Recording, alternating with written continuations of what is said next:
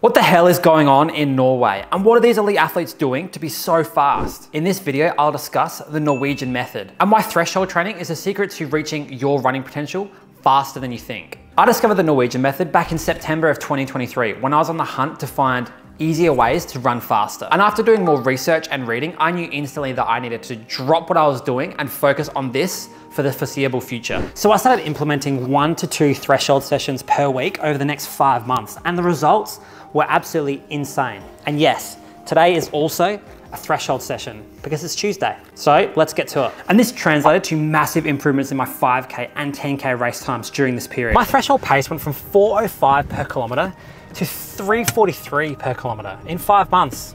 It's insane. And this translated into massive drops in my 5K and 10K race times during this period. So clearly these Norwegian secrets work for weekend warriors like myself, as well as the best endurance athletes in the world. Later in the video, I'll break down the training of Kristian Blummenfelt, Gustav Iden, and the Ingebrigtsen brothers, and I'll show you how you can implement their style of training just like I did.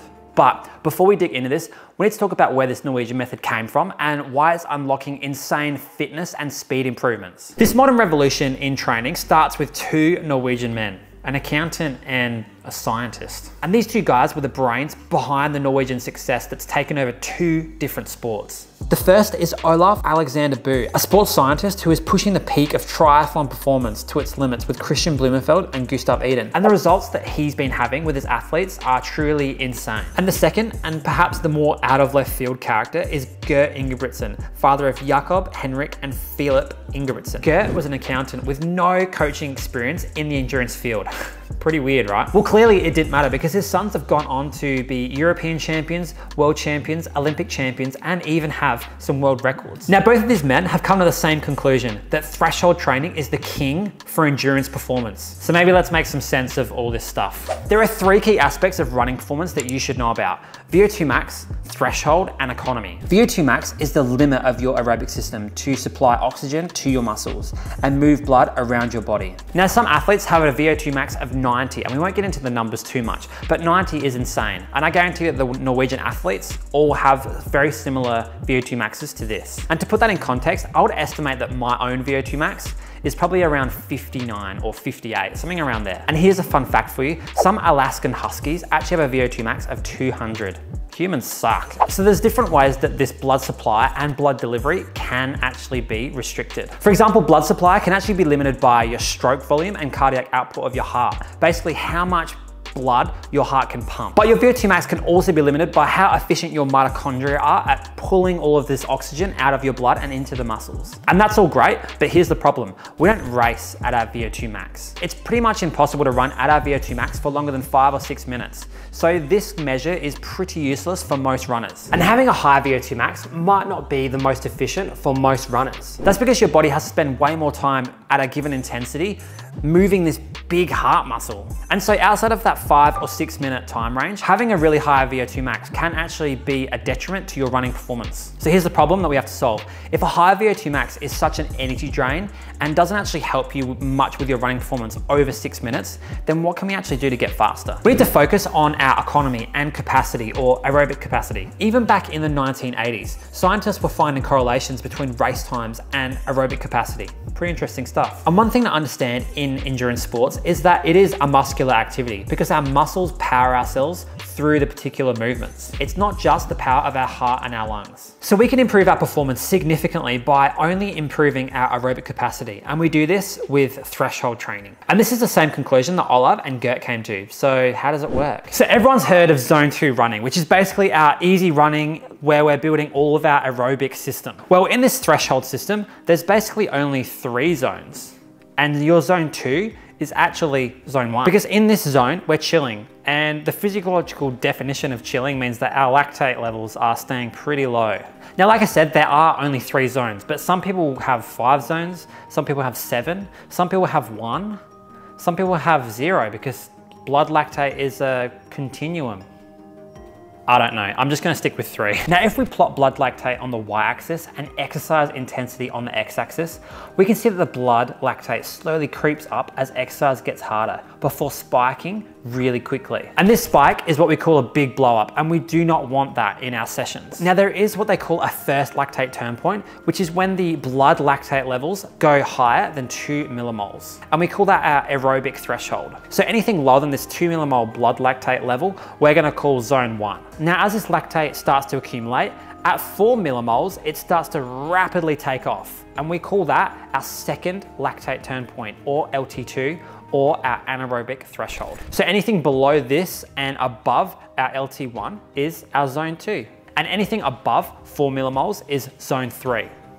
Pretty straightforward, right? Now this is why we see athletes during their sessions finger pricking themselves with lactate machines, so that they can make sure that they're in between this 2 millimole to 4 millimole boundary, or zone 2. And this is so important for threshold training. Here's why. When we train in this zone, we improve our body's ability to clear lactate from the blood, which is going to improve our performance. Blood lactate accumulation is a physiological outcome of breaking down the molecule pyruvate and its leftover hydrogen ions that limit our performance as our intramuscular environment becomes more acidic. This training improves our body's ability to clear lactate, which means that we can run closer to our VO2 max without getting fatigued. And it's actually been shown in some studies that running 10% faster than your anaerobic threshold is 4 times more fatiguing than running 10% under your lactate threshold. And this is the beauty of threshold training. Because it's so much less fatiguing than VO2 max workouts, you can do a lot more of it. And when I say a lot more, I mean it. Let's have a look at what the Norwegians do. So let's start with the Ingebrigtsen brothers. Believe it or not, it's a little bit less complex because it's only one sport compared to 3.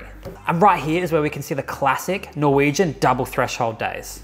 On the surface, it seems pretty insane, right? Having so much intensity on one day. Well, they have 2 specific reasons why they stack threshold sessions like this on the same day. Reason number 1, it allows you to do more threshold without too much fatigue. On Tuesday, for example, we can see that they've done 6 rounds of 5 minutes at threshold. Not too bad, right? I'm sure that you've done a session with 30 minutes of quality work in it. Because they aren't doing a massive amount of intensity during each session, it means that they can take it easy in the morning and then come back again for a second threshold session at night. And this is the case on the Tuesday, where they'd come back at night to do 10 rounds of 1 kilometer, which once again is going to be around 25 to 30 minutes of intensity for them. So basically, it's much easier to recover from 2 mini sessions than 1 mega session. And here's reason number 2. It allows them to keep their easy days easy. Because they stack all of their intensity into specific days of the week, it means that the other days they can go really slow and really relaxed and make sure they're recovering 100% before the next day, because they understand that recovery is just as important as the intensity. Now their morning session is a little bit more relaxed, as they cap their lactate at 2 millimoles. And if we remember from before, this 2 millimole number actually correlates more with our LT1, or our aerobic threshold zone. Now the second session is where they pick it up a bit, aiming for a lactate measurement of around 3.5 millimoles, which is closer to that 4 millimole barrier. Pretty cool stuff, right? Well, the key with the Ingebrigtsen sessions is that they're restrained and they make sure that they're patient throughout their workouts. Now here's where it gets a little bit more complex for triathletes, but the concept is still the exact same. Tuesdays and Thursdays are still their double threshold days, but during 1 week, they'll do a double run threshold day on Tuesday and a double cycling threshold day on Thursday. And the week after, they'll swap them around. Along with their threshold days, they would also do triathlon-like routines where they would do a 60K ride, a 20K run, and a 2K swim in 1 day. What the hell? These dudes, as well as the Ingebrigtsen brothers, are absolute monsters. But their calculated approach into maximizing each session and also maximizing their recovery is what makes them even better athletes. So how can we achieve the same results from threshold training and the Norwegian method?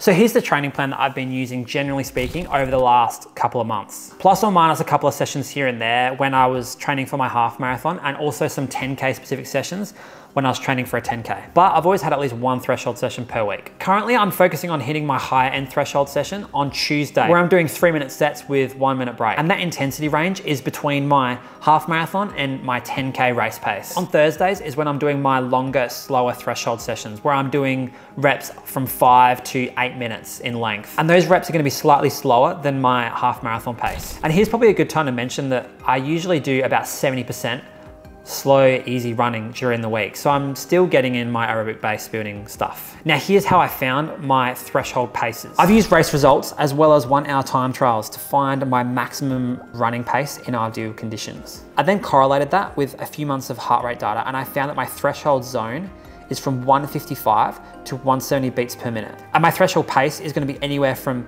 340 to 345 per kilometer. For non-elite athletes, this is the best way that I've found to get us close enough to those threshold ranges without having to do really expensive lab tests. And to be honest, close enough is good enough, and I've seen crazy progress without the lab tests. Now, if you want to learn a few more tips on how to get faster this year, then you're going to have to watch this next video. So go get stuck into it. Enjoy.